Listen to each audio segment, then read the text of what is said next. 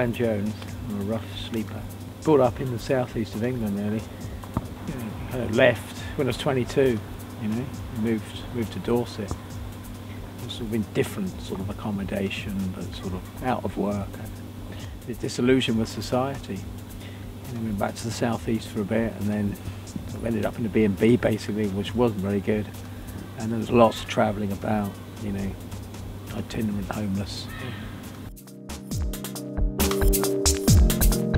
Meeting people like Brian, you guys will have seen, it's just been beautiful and a real kind of joy for me. Sort of October time I met him. He's great. He sells a Big Issue with a lot of passion and just a lot of conviction, really. Anybody else for Big Issue? He's a great guy, really wise guy, a real humble character, real humorous guy. Buy this one, get 2 free staples, scrap them in and get more than what you would for the magazine. Buy it, win a romantic weekend in Afghanistan. Buy it, win a luxury trip around the world, and get your Big Issue and your Technicolor dream. You walk down the street and you hear him just shouting these brilliant one-line phrases that really just catch your attention. Anybody else want to help the homeless, not the hopeless, by buying this magazine? I've been selling Big Issue for a number of years on and off. It's been, beneficial to be able to make some income and when selling it, try and stand up on my own 2 feet, really. The reason I believe I can really stand on my own feet now is because God uses those that have kind of been written off by the world and whatever. 10 magazines to go to 10 good homes, 10 good reliable owners needed, much better than Andrex toilet tissue. Anybody else want to waste their money on this rubbish? On a more serious note, this is a good magazine. There's actually some days when this isn't exactly a piece of cake to sell it, you're not getting the response that you want to. Sometimes, obviously you get, if you get sort of like completely blanked out by people, at times you can take that a bit personally if you're particularly under pressure, but a lot of the time you can understand some of the reasons why people sort of don't want to acknowledge a Big Issue seller. I don't think I've ever bought a Big Issue. I very guiltily walk by and try to forget about it and sort of turn up my iPod, really. Generally, I tend to walk past homeless people. It makes me feel uncomfortable. I think that's the main reason why. If you put it on yourself, I wouldn't like to give anyone any money or anything like that for being homeless. People just look like alcoholics. You don't usually give to them. Do you ever give to them? No. No. I don't really know what they're going to spend it on, to be honest, so don't usually bother. It's the complacency of the masses.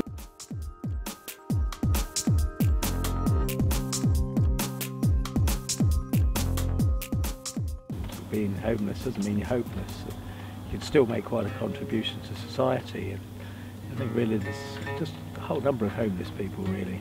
So potentially, if you like, have got loads of different gifts and lots of things to offer, and some people who are well educated are out there really, but just get the stigmas involved with homeless people, and there's stereotypes, and maybe some people can help people to break with those stereotypes. I'm homeless. Certainly not hopeless. Brian, you've got some other brilliant phrases. He often says, no one's going to roll out a red carpet and book me a seat at one of Bath's finest restaurants. All I'm asking is that you buy my Big Issue. So just been thinking of this kind of a little bit of a dream really, to go off that one line of I'll never have a table booked to me at one of the finest restaurants, and go and do it, go and book him a seat at one of Bath's finest restaurants. Simply just to show him that there's absolutely no reason why he shouldn't sit at that table. There's nothing that disqualifies him from sitting at a table in one of Bath's finest restaurants, and because he's a fine gentleman. There's going to be anybody who's going to reserve a seat for me in one of the finest restaurants in Bath this evening? Anybody else like to buy a Big Issue?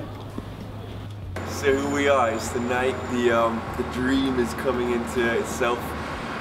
Yeah, we're gonna go meet Brian, and we're doing it. We're gonna take him to one of Bath's finest restaurants, the Moon and Sixpence. It's really classy, it's really beautiful, really nice place, great food, great atmosphere. Brian doesn't know this yet, so yeah, he doesn't know exactly what's happening tonight. All he knows is he's getting a treat. But we're gonna fulfill his line of, no one's gonna take me to one of Bath's finest restaurants, but tonight we are, and he's gonna get treated like the man that he is. It's gonna be good. It's gonna be good fun. I'm excited. How about some food today? Yeah. Here we are. Moving in 6 foot ready.